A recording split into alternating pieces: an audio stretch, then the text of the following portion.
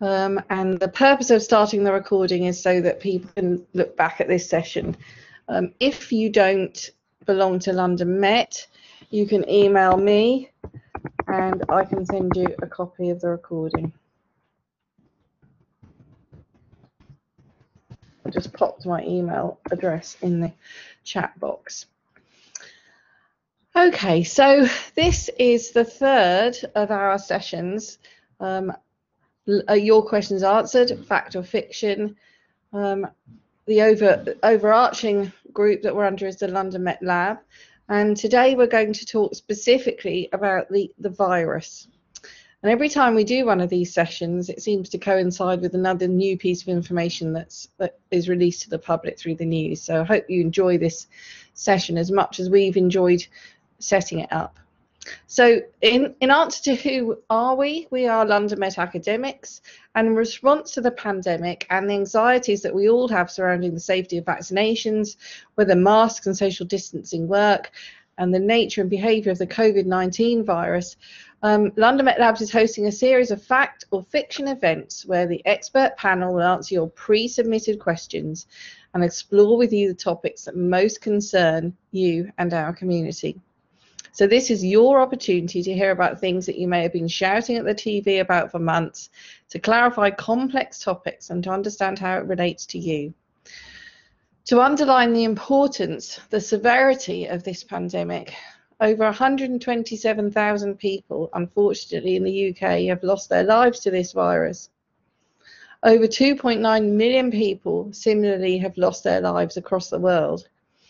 And there have been 134 million cases of COVID so far, and that number changes every day. So my name's Dr. Una Fairbrother. I'm a reader in molecular genomics, head of research and development, and head of the research ethics subcommittee of the university. My research interests are DNA and RNA, and I've taught in biomedical science and biological science for 25 years. That's also a number that keeps going up every day. And I'm also running our COVID testing centres at the university. And we would like to offer you an unbiased perspective on the virus, its behaviour and origins, to help you make informed decisions on how you interpret what you hear in the news and in social media. Just a caveat, COVID is an extremely dangerous virus which can kill in the short term and, as we're discovering, can cause long-term harm as well. I'd like to pass over to Professor White. Hello, I'm Professor Ken White. I'm a professor of molecular biosciences.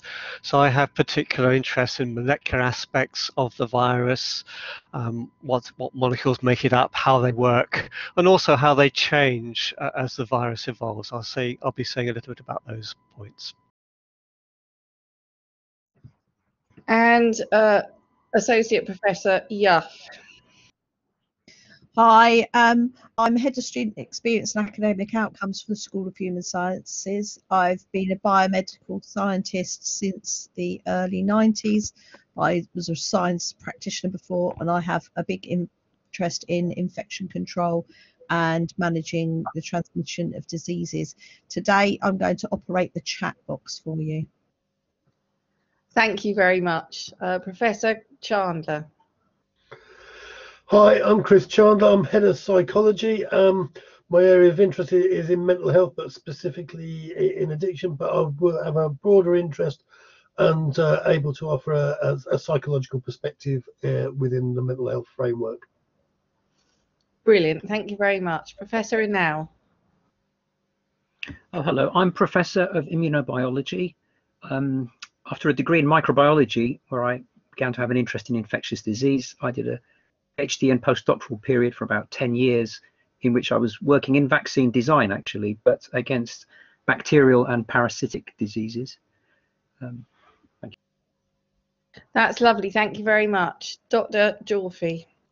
Hi there. My name is Dr. Samira Jorfi. I'm a senior lecturer in biosciences, and my research interests are in viral infection, cancer research, and microplastics in health and disease. I'm glad to be here to talk to you about the coronavirus today. Thank you. Thank you very much. Dr. Anna Baker. Thank you. I'm a health psychologist and senior lecturer in psychology. So I do research in chronic disease and mental health, but I have worked with pharmaceutical companies over the past 12 years, looking at how we support patients in behaviour change, and as part of that, supporting informed treatment decision making. Thank you very much. Dr. Hills. Hello, everybody. I'm Stephen Hills. I'm a senior lecturer in the Guildhall School of Business and Law, and I'm director of the Health Economics Research Group. My interests lie primarily on social distancing and vaccine uptake with regard to the ongoing pandemic, and I'm currently working with the NHS on some research on these issues. Thank you very much. I'm going to kick off with this slide that's called What's in a Name, and talk to you about the name of the coronavirus, which is perhaps a little bit confusing. So the disease, coronavirus disease, is COVID-19. That was named by the World Health Organization on the 11th of February 2020. And other organisations that were involved in that were the Organisation for Animal Health and the Food and Agricultural Organization of the United Nations. The virus, which is a severe acute respiratory syndrome caused by coronavirus, coronavirus 2, or SARS-CoV-2, which is really the scientific name, and that was conferred by the International Committee of Taxonomy of Viruses, and that was also given on the 11th of February. So the name was chosen because the virus is related to the coronavirus responsible for the earlier SARS outbreak, which some of you might remember in 2003. So viruses are named based on their genetic structure, and the reason we name them based on their genetic structure is because that helps us develop diagnostic tests, vaccines and medicines to them. And the diseases are named to enable progress in disease prevention, spread and transmissibility, severity and treatment. And diseases are officially named by the WHO and the International Classification of Diseases, ICD, and I've given you a hyperlink to that. I'd like to pass on now to Professor White. Thank you, and I'll say a little bit about the type of virus that coronavirus is. It's called an RNA virus, and this refers to the form of genetic material that it carries as its what we call genome, the instructions embedded in genetic material which allow the virus to replicate. So in this diagram here, it's a cross-section of a single viral particle. And you can see, hopefully, I imagine most people by now have heard about the spike protein, because this is the protein that makes contact with human cells. And there's a three-dimensional picture of it here. But inside the virus itself, there's a membrane, and then we can see this black squiggly line here. This is the genetic material encoding all the viral proteins, carried not as DNA, which is the normal form of genetic material, but as RNA. So viruses can either be an RNA virus or a DNA virus. In the case of coronavirus, it's an RNA virus. So it carries its genetic material as RNA. So that means it makes its protein slightly more quickly than perhaps is normally the case inside cells. I've shown on the right-hand side here what happens normally inside a cell, that you have your DNA, which actually is made into RNA and then made into protein.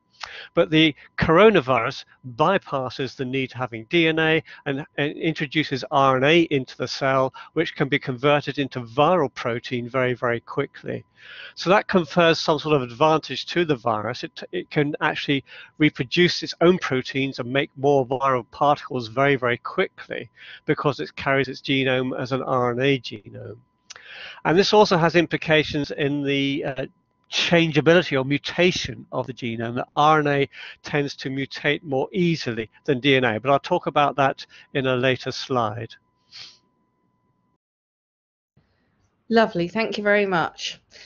So in these sessions, as I said before, we're answering questions that we were asked, and people have heard news stories about the virus and where it's originated from, and I just wanted to give a little outline of that. So everything points scientifically to the horseshoe bat, which is the viral reservoir, and that's a picture of a horseshoe bat, and I think they're very cute.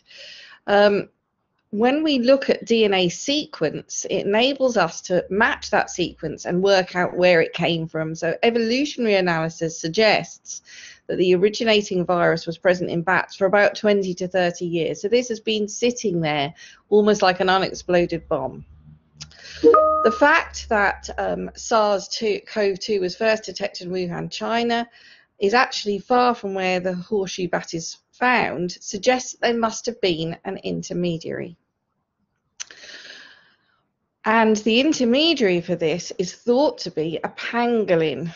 And this is thought to be the missing link. So there's a picture of a pangolin, and pangolin scales are used for traditional medicine, so that they would have been present in such a market as we think that the virus came from in Wuhan.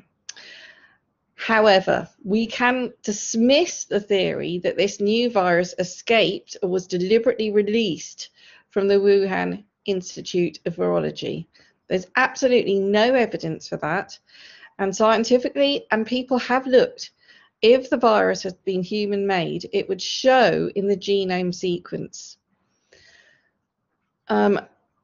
So if you're going to create a coronavirus that can be transmitted to humans, you would almost certainly start with a known virus, and we can see that that hasn't happened. SARS-CoV-2 is like nothing else we've seen before. It's highly unlikely that somebody created it and put it together from pieces that we know about. And if you want to follow up any of these pieces of information that we've given you, it's all from published peer-reviewed literature, and that came from The Lancet. Another question that people have asked, and it seems a little bit different from the origin of the virus, but about testing. So at the moment, we've currently got two sorts of tests. We've got lateral flow tests and PCR tests. And I just wanted to take a few minutes to talk about those tests and maybe put to bed some fears. So a lateral flow test, which in fact are the tests that we offer at the university on the instigation of the government, are just like a pregnancy test for those people, for the women in the audience actually. So these tests use antibodies and they recognize proteins. So they recognize COVID proteins. And that's important because recognizing the protein is specific to this test. So the sample is applied to one end of the little plastic cassette and it passes over the antibodies, triggers a color change, and you get two bands like you do in a pregnancy test. You get the actual test band and a control band. If you're negative, you'll just see the control band. If you're positive, you'll see both. And if you haven't done the test properly, you won't see the bands at all. Now, the other test that you will have heard of is the PCR test. So I put this diagram, and it was fairly complicated, but I wanted to use it because I think it's quite interesting. So at the bottom here, you've got days, and up here, you've got amount of viral particles. So if somebody were exposed to the COVID virus here, what happens is there's a lag between being exposed and feeling ill, and there's actually a lag between being exposed and being infectious.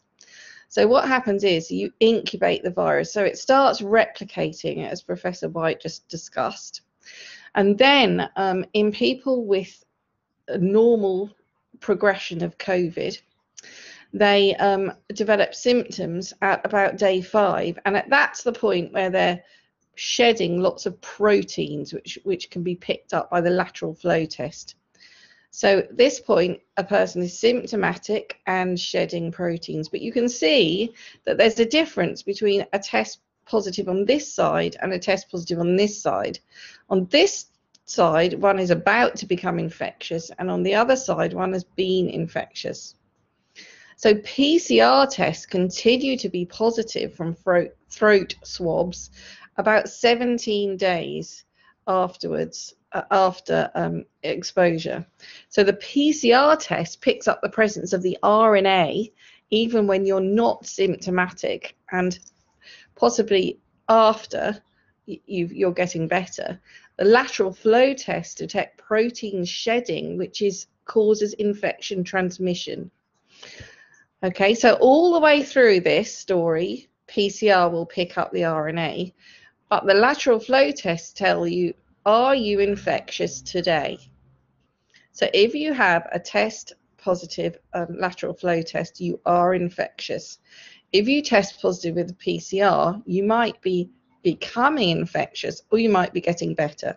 So they're the differences between the tests. And because if you have a positive PCR, we don't know what stage you are, people are advised to self-isolate for 14 days. I'd like to pass on to Professor White now. Okay, yes, I'm going to say a little bit about the variants of the virus that have cropped up and why, how do they occur. So this rather complicated but colourful slide illustrates what's going on, hopefully, and I'll try and unpick it for you. So if we start on the left-hand side, we've got actually a time scale, and it's starting at around December 2019, when the first isolate of SARS-CoV-2 was obtained from Wuhan in China. So that's the sort of starting point. And what has happened, of course, that virus has been passed on to many, many people. And along the way, samples of virus have been sequenced. We've mentioned lateral flow tests, we've mentioned PCR tests, but those tests don't actually identify mutations. It's only when you sequence the virus that you identify mutations. And in fact, in the UK, we are very good at sequencing. So in fact, a lot of the data about variation, a lot of it comes from the UK. But increasingly around the world now, we are monitoring the different strains of virus. And what happens is when the virus reproduces itself, when it reproduces its RNA, occasionally there are mistakes made. And if you look at the bottom scale here, this is actually a scale of the code of the letters, if you like, in the RNA genome. In other words, there are about 30,000 RNA letters, which are the code for making the viral proteins. And this graph shows you where the mutations tend to occur in that code. And if we just focus on this region here that I'm outlining at the moment, this is the region where the spike protein is actually encoded in the RNA. So this is a region where there's a lot of mutation going on, and sometimes that can change the ability of the virus to infect, as we all know about, for example, the UK strain and also the South African strain. So what this colourful picture here shows that we can plot the evolution of different strains of viruses, and they are grouped together. They're sort of color-coded basically, and they're grouped together in what they call clades, or if you like, families.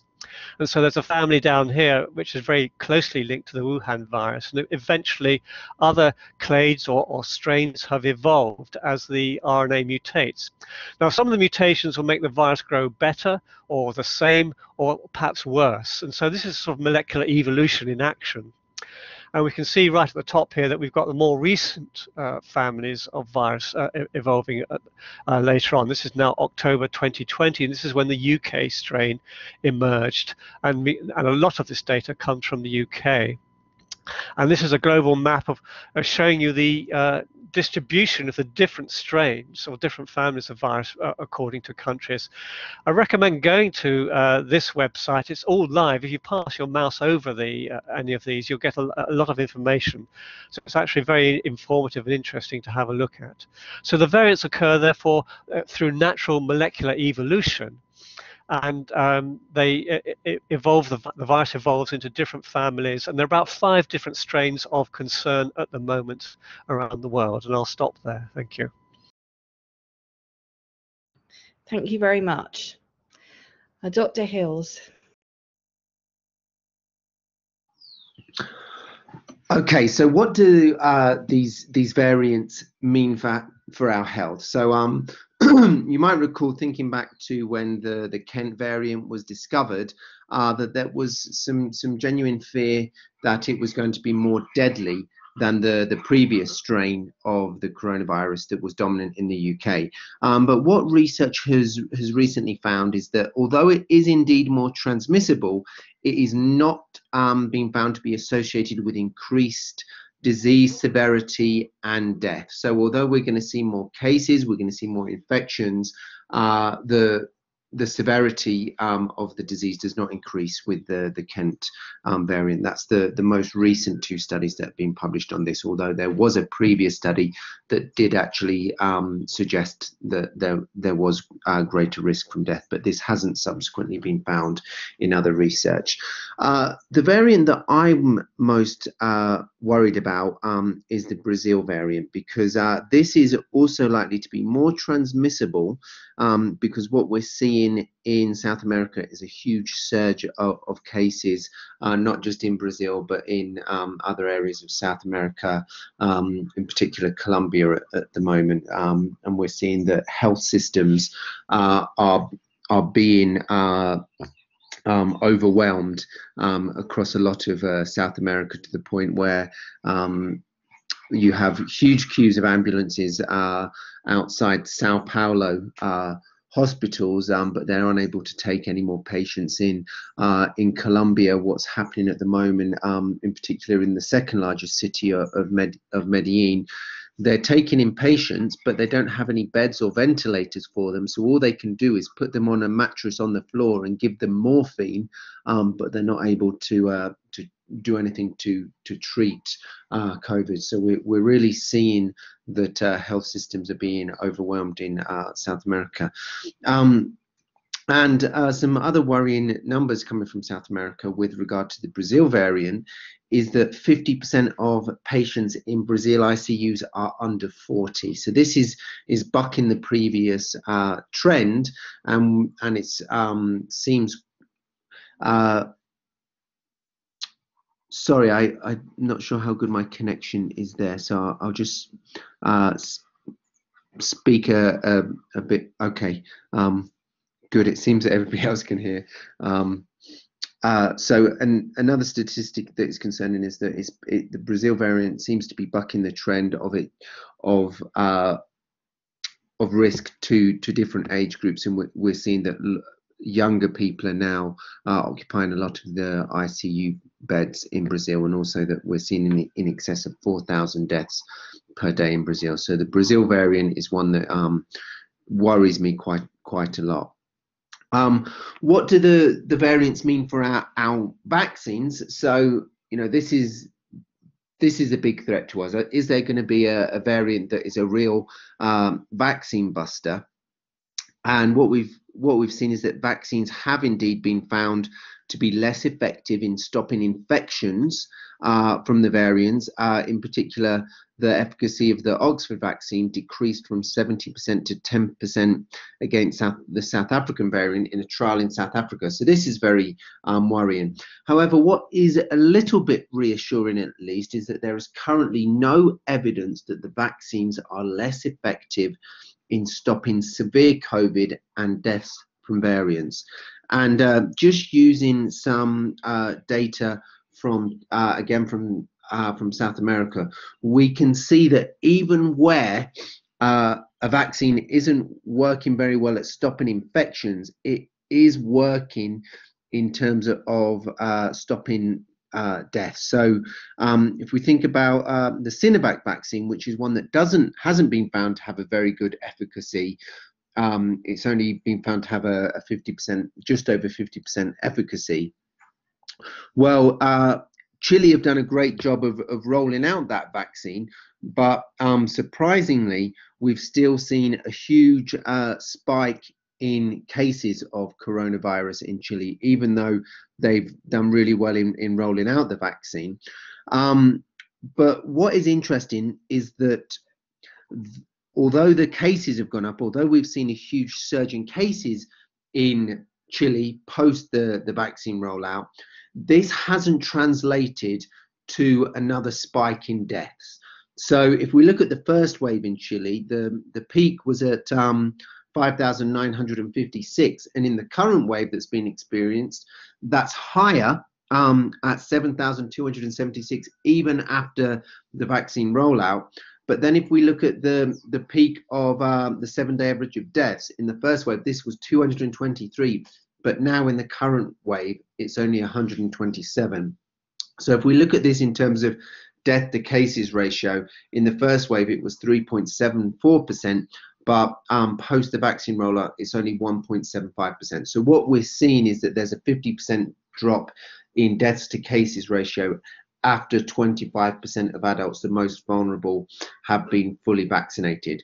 So just like we're seeing in the UK, there's now a disassociation between cases and deaths after the vaccine rollout has happened. So even with the very potent Brazil variant, we're still seeing that a vaccine which doesn't have a good efficacy profile is still effective in protecting against death. So we can take some solace in that, but we should still be very concerned that the vaccines aren't necessarily going to give us amazing protection against infection. Thank you very much for that. Professor Inal. Yes, so the question here was whether the virus will become endemic in the future. Of course, we're in a pandemic, become a sort of more common infection. And in fact, before I start, I mean, there are at least 4 quite common coronaviruses in the human population, which cause nothing more than the common cold. Then there are the slightly more serious MERS and SARS-CoV, the original coronavirus that broke out from Hong Kong some time ago. So the question about whether SARS-CoV-2 will become endemic, this is again something that we can only speculate upon, so there's no right or wrong answer to this, but one can speculate that it is likely that this infection will become endemic in the human population. So there's several things that one can consider. For example, at the moment, the fact is that children seem to have only a mild infection. So they will get infected in early life, and they are more likely to build up some degree of immunity over their lives. What we can also do is look at genetic sequences of viruses and try to predict what might happen. And we can do this and try to work backwards, in fact. So by comparing the genetic material of known viruses and try to figure out where mutations have occurred and new strains have arisen. So an example of this would be, for example, one of these endemic human coronaviruses that we have causing the common cold, HCOV 043, it's now become endemic. But we know that this caused the pandemic in the late 1800s, and it was derived from a bovine coronavirus which jumped from cattle to humans. So as Professor White said, I mean, the SARS-CoV-2 will go on acquiring mutations, and of course these mutations will help the virus survive in the human population, so that it is likely to become endemic. The only way of preventing this pandemic and getting to a situation where the virus becomes endemic would be an effective control, and so that's dependent on the current vaccines being rolled out across the whole world.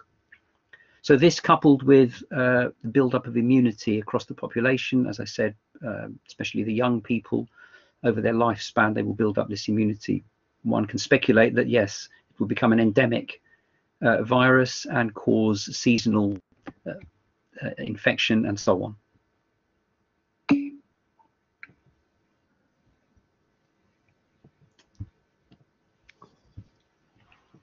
Thank you. So the question was, how will we live with it? Just to echo on what Professor Inal just mentioned, there was a survey that carried out by the Journal of Nature in January 2021, and scientists from across different disciplines took part, more than 100. Immunologists, infectious disease researchers, and virologists that work on COVID-19. And 90% of them they said that they expect this coronavirus to become kind of endemic, and more than 1/3 of them, they said it is possible to kind of eliminate this COVID-19 and the virus by itself in some regions of the world. And this, as a result of this ability of the virus to keep mutating. They said that the viral mutation kind of, we need to have a booster to tackle if there are going to be more mutations in the virus, like the flu vaccine, that every year people get the flu jab. And the future impact of the COVID-19 as well also depend on how well it establishes itself in the wild animal population, because we have this experience from other diseases such as Ebola or yellow fever, disease that been under control, but because they are kind of, they have animal reservoir, they kind of persist and they keep coming back. Because coronavirus itself is originated probably in bats and can readily infect other animals such as cats, rabbits, and hamsters, and so on. So there is possibilities that we might need kind of booster to just keep it under control. Thank you. Thank you very much. Dr. Hills.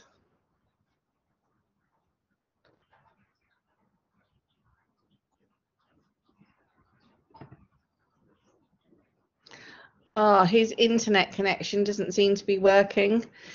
So I think we'll have to wait for Dr. Hills to rejoin, and we will go back to his slide.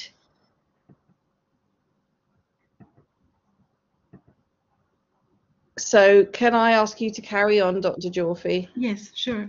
So the question was, why are people of color more vulnerable than others to coronavirus?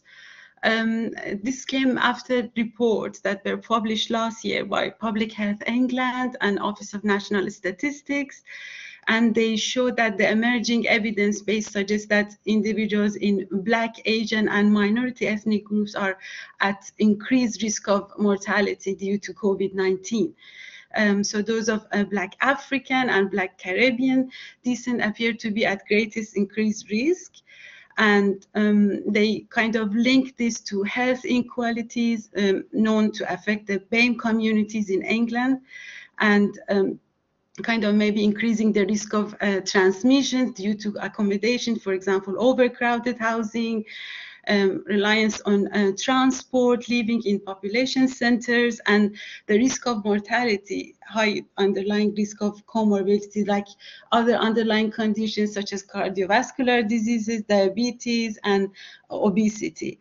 So understanding the impact of COVID-19 on BAME communities across the country may have led to further economic or housing instability. So this is something to be considered by the government. Thank you. Thank you, Professor now. Yeah. Okay. So the question here is, after 2 vaccines, how protected will we be?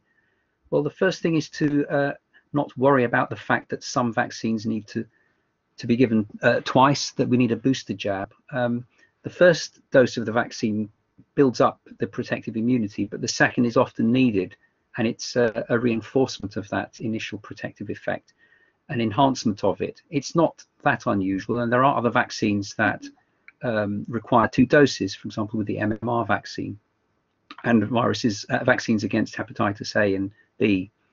It's almost as if you are, pushing a heavy piece of furniture across the room with a friend, but then if 2 more friends come along and help you push it, it's much easier. So in terms of this question, how protected, if we look at the current crop of vaccines, the Pfizer-BioNTech is giving an efficacy of about 95% and complete protection against hospitalization and death. The Moderna, which is an mRNA vaccine, also requires 2 doses and gives an efficacy of about 95%. Again, complete protection against hospitalization and death. The Oxford AstraZeneca, which is an adenovirus-based vaccine, requires the 2 doses and currently about 70% overall protection. The Johnson & Johnson vaccine, which is interestingly also an adenovirus, which just requires 1 dose, is giving slightly the highest effectivity that we've found is at 72%. And then there's the Novavax vaccine, which is a protein-based vaccine, 2 doses again, giving just under 90% protection. Thank you very much, Professor Inal. If I could just go back to Dr. Hill's slides now, and then I'll get you back to people's responses, if that's okay, because he's managed to join us again. So I'm going to take you back to why do we see waves, Dr. Hills? Thank you very much. Apologies for that disconnection. So why do we see waves? This was a question that at first I didn't know the answer to, so I've had to go away and do a bit of research to find out what's going on with these waves. And what we've seen, that the waves that we're seeing are nothing new. And if we look at here what happened with the Spanish flu in the UK all the way back in 1918 and 1919, that we did see waves with that pandemic as well, and we're seeing them again with the current pandemic, with the current COVID pandemic. And in terms of when we're looking to have a more accurate reflection of the waves, the best thing to look at is actually the deaths, because whereas for the first wave of the pandemic in the UK, we didn't have widespread testing. If you look at the deaths, you can actually see that the second wave was larger, but only marginally so. But if you were to look at cases, it would appear a vastly different situation. So why do they occur? And the answer is that we're not completely sure, and this is because there haven't been a lot of pandemics, so we don't have a lot of conclusive evidence. But there seems to be 4 factors that play a role. So first of all, seasonality, and it's not actually with COVID. We know that when the summer comes, it's not the hot weather that is protecting us against the virus, and we know this because even in countries and climates where it's very hot, we're still seeing outbreaks of the virus. So it's not the hot weather in itself that's influencing the infection in the patterns that we're seeing, but it's because when it's colder, we're indoors, and when we're indoors, we can see that we've seen the data that you're more likely to incur an infection indoors. The virus is more likely to spread indoors, and that's why on the basis of this data, we're seeing the easing of lockdown measures in the roadmap, where you can go to the pub, but you can only go to the pub outdoors. You're not yet able to go and sit inside a pub and have a pint. So seasonality has an effect because we're more likely to be indoors. And then another thing that changes the waves and the shape of the waves, and this was something that I spoke about in a previous session, and that we can see with the UK wave, is that when there's a lockdown, of course, it brings down infections, and that's why we've seen such a steep downturn in the number of cases within the UK. And now that we're releasing restrictions, there is inevitably going to be an uptake in cases, and we just hope that the vaccines work well enough that as the cases increase, that deaths and hospitalizations and severe COVID don't increase. Another factor is susceptibility. So protection from antibodies can wane, and people that were not previously susceptible become susceptible again.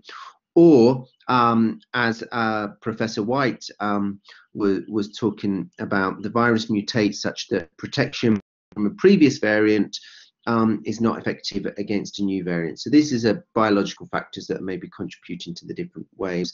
And we also know that reintroduction of the virus is possible. So even if a virus is controlled within a territory, it can be introduced from another territory, hence the need for quarantine. And we've seen this in Australia, for example, where it seems that there's no cases, and then a case gets brought into the country, and it's the reintroduction, and we see a slight peak until they get back into control. So thinking across these different factors, the general consensus in the scientific community is that the behavioural factors, such as lockdowns, social distancing, they're the most important driving factors, but the biological factors such as susceptibility are also playing a role. Excellent, thank you very much. Right, I'm going to forward now on to the second part of Professor Inal's slides, which are why are people's responses to the virus so different? So, Professor Inal. Thank you, Una. So, yes, I'm not going to claim to have the answer to this by any means, and I don't think anyone can. So I've just offered some suggestions for why people's responses to this virus are so different. So one thing to consider could be the speed at which the virus is able to replicate. Once it infects a person, that may play a role.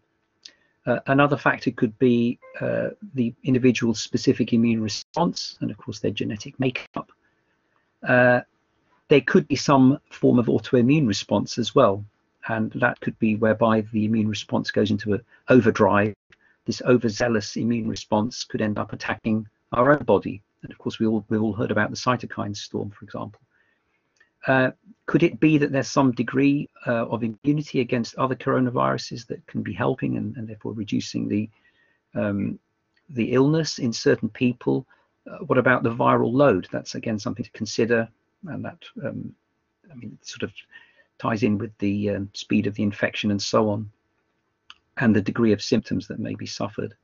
And finally, the last question I've put here is well, we know that the SARS-CoV-2 mainly infects the airways and lungs, but we also know that in some cases the virus seems to also affect other organs. So there's a wider tissue tropism, and the heart, kidneys, liver, and the gastrointestinal tract can be affected. So could this be the virus that's able to get to these additional sites?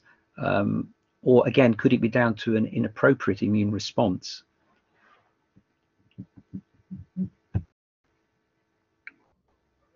Thank you, Professor Chandler. Thank you. Right, so this is about trust in medical advice, why some people are more likely to trust than others, and Anna will be talking a little bit more about the conspiracy theories that this also sort of lends itself to. But what I think is quite interesting, and this is coming from a pre-pandemic or pre-COVID-19 pandemic research study that was done by the Wellcome Global Monitor in 2018, so well before we were in the position that we are now. It was that 73% of the people across the world that were assessed would rather trust a doctor or a nurse rather than any other form of health advice or coming from family, friends, or religious leaders, or even indeed our famous people that seem to occupy social media so much. And following on from that, again, pre-pandemic, nearly 80% of those agree that vaccines were safe, which we're hearing a lot of at the moment that isn't, and 84% agree that they are effective. So that's quite an optimistic set of numbers that would indicate that the vast majority of people across the world are trusting the medical advice that comes along. But it isn't consistent in every country and in every territory. There are variations, and we're seeing in America that there are dips in those numbers now, and that they are a departure from what we're experiencing in the UK, where there is a relatively high, around about 90% trust in medical information coming out from the medical people. One of the big factors that is a global factor for trust, and we have to remember that trust is a small word that we use, that we all have a fairly consistent understanding of what it means, but when we start to dig down into what it actually is comprised of, it's multifaceted. But across the globe, it would appear that the biggest predictor of trusting medical information is whether you've had been in education for a longer period of time. So you've gone beyond primary school and you're a college or graduate. It's independent of whether you come from a wealthy country or not. So that doesn't appear to be a factor. It's whether you have had an education in science, and of course medicine is really the application of science that we see. When you bring government into the mix, what I thought was quite an interesting view is that people who trust the medical advice, that decreases when governments start providing the same message. And I'm sure people have lots of opinions about those messages that have been coming from different quarters. So the question is, why do certain people trust and why don't they? Well, there's lots of reasons for that, and it might be lots of reasons for lots of different people, not just the one. For start, when you go for a medical appointment, you might have expectations that you're going to get better, and that might not always be the reality. So your expectations may not be met. They may have been unrealistic expectations that could never have been met, but it puts a little bit more doubt, a little bit less confidence in medicine as it emerges. There might have been particularly negative experiences where unpleasant things have happened to you as an individual, but also in the past. And certainly for minority groups and certain sectors, there are absolutely appalling historical atrocities that have happened that still remain in the history, and people will have knowledge of that leads to a distrust about the organizations that are doing this. And there are some really appalling accounts out there. Additionally, there is a kind of a lack of representation in medicine for minoritized groups. In westernized cultures, it's very much centered around white males, for example, and not having that representation is also adds to perhaps a suspicion and a distrust of a system that has perhaps been not as supportive for you as one would have hoped. And then, of course, there's now what we're seeing is social media is a bit of a go-to place, the internet. And there is a clear negative bias when you start looking at information and a lot of misinformation that is put out there. And the Ebola crisis that happened a few years back was also a case where misinformation meant that it lasted for a lot longer. And the algorithms of social media also promote echo chambers where we actually just feed off our own opinions and we don't really challenge our thoughts. So, if we have a negative view of sort of medical and government information, we're probably going to find more support on the internet than challenges and considerations that may be counter to our beliefs. And then I think perhaps for America more than so here is the economic interests of those that are trying to get medicines sold and delivered.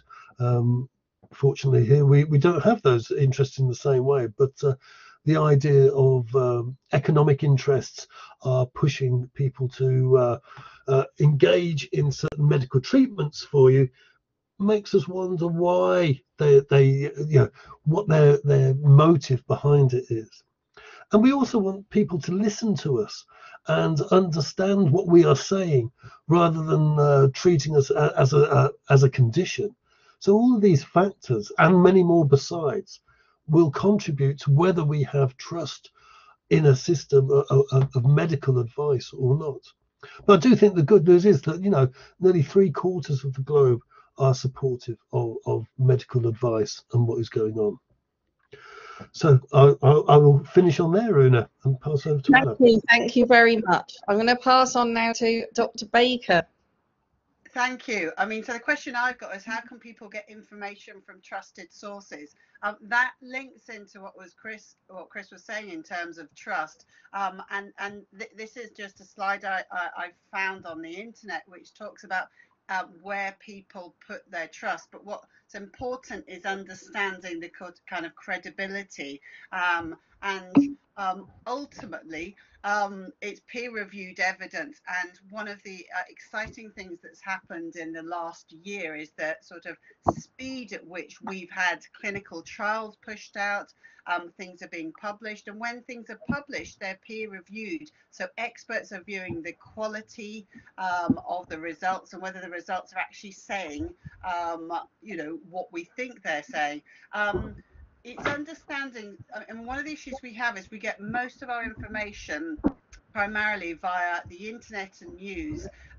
One of the aspects we have with news is that's an interpretation of the science. So depending on the quality of sources you're going to, it means you're getting an interpretation. And there's been a number of cases previously, if we're looking over the last 20, 25 years where you know, reporters have misinterpreted evidence and reported this, which have led to sort of you know, effects in people's behaviors.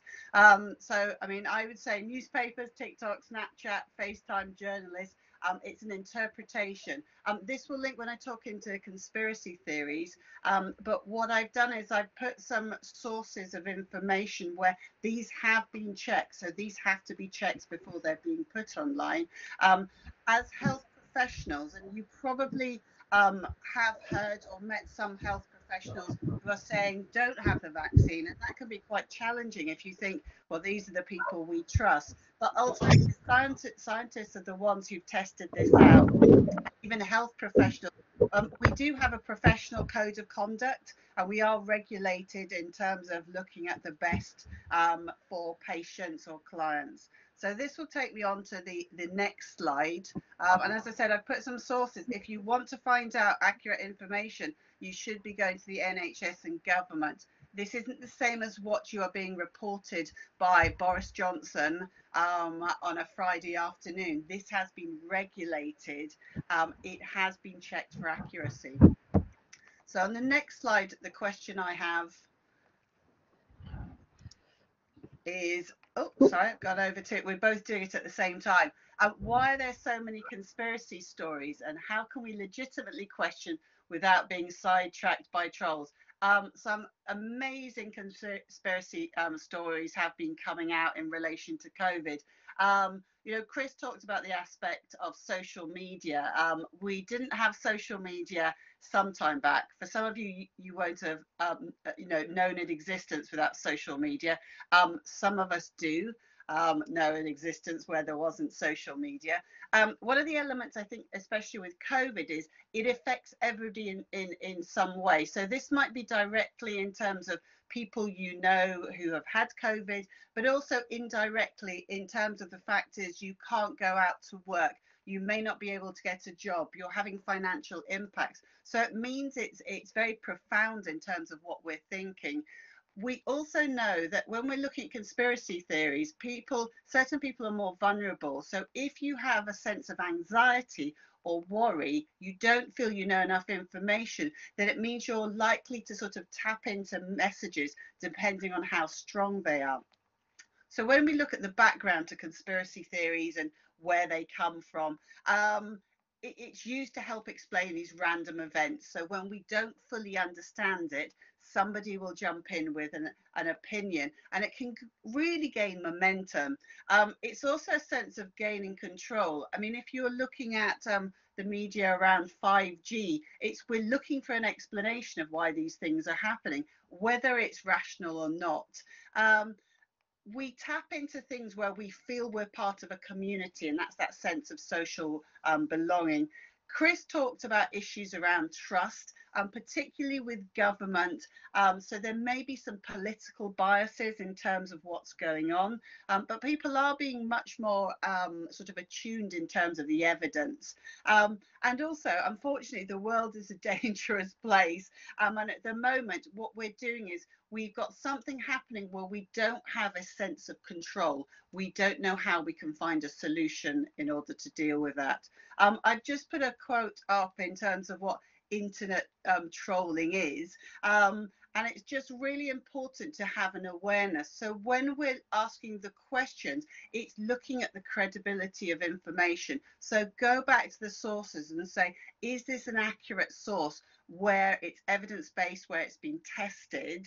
And it's just being aware of your own vulnerabilities. So if you are feeling vulnerable and anxious, it means that we may be looking for solutions from sources who aren't credible. So I'm going to just bring that to a close, and I think we might have about 3 minutes for questions, which I think is on the next slide. That's absolutely smashing. I'd like to say thank you so much to the panel. I've really enjoyed listening to all your contributions, and I hope our audience have. Would anybody like to put their microphone on or ask a question? Just to say to you that all these sessions are recorded and they are put in the research and development website so that you can listen. If you've come in late or missed part of it, you can always go and listen to them. So I know we answered a goodly number of questions. Sheila was on the chat, which was very helpful. Okay, so I can't see any questions coming up. What I'm going to do now is switch the recording off.